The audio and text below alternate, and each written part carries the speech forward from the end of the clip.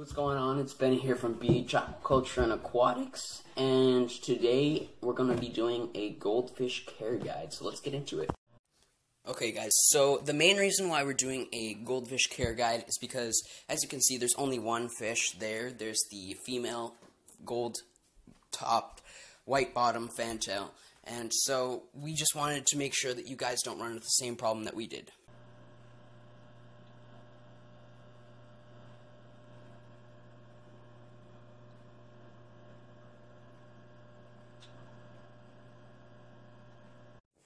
Okay, so first off, we're going to be talking about what we use for fish food. So I use Tetra Fin Goldfish Flakes. Now, I use it because it's nutritionally balanced diet for optimal health, color, and visuality, so that your fish can see it easily and eat the proper way.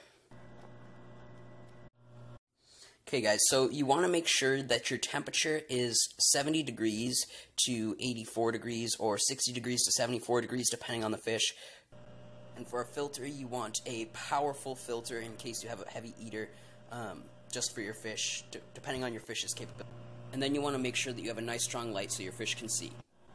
And finally, make sure that you have at least a 30-gallon fish tank.